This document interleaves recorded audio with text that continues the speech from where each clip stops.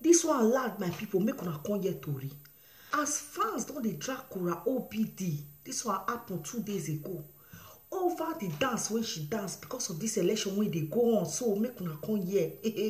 Nigeria, you get us now. I say, transferring their aggressions of the elections straight to me. I have been toxically cyberbullied for the last 3 days.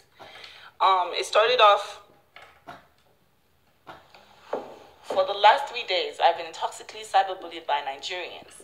They have been literally screaming at me every time I post something. They will tell me, delete it. The country is at war. Delete it. You have to wait until the president is announced. I have a new song coming tomorrow. I literally have a new song coming out tomorrow.